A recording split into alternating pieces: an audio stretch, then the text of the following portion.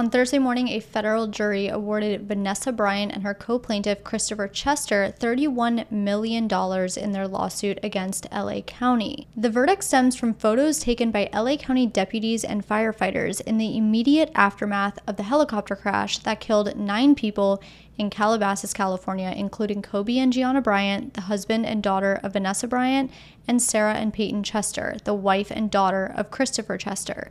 The 5 others on board included John Altobelli, a baseball coach at Orange Coast College, along with his wife and daughter, Carrie and Alyssa, Christina Mauser, a girls basketball coach, and Ara Zabayan, the pilot. Following the crash, first responders took close-up photos of the scene as well as close-up photos of the dead bodies. And not only did these first responders take the photos, but they then showed the photos to various people. Vanessa Bryant and Christopher Chester filed suit in September 2020, alleging that the LA County sheriffs and fire departments infringed on their constitutional rights for taking and sharing gruesome photos. The 2 co-plaintiffs argued that the photos of their loved ones caused emotional distress and violated their privacy. They both testified to living in fear that these photos would at some point surface, despite the county's assertion that the photos had been deleted.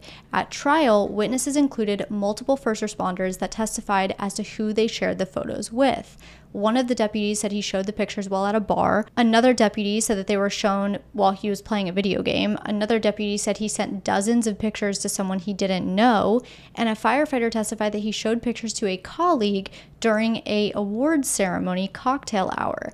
Keep in mind that suits like this, the plaintiff doesn't have to prove their case beyond a reasonable doubt. That is a criminal case evidentiary standard. In a case like this, the plaintiffs simply have to prove their case that more than likely LA County violated their rights, and that's exactly what the jury found.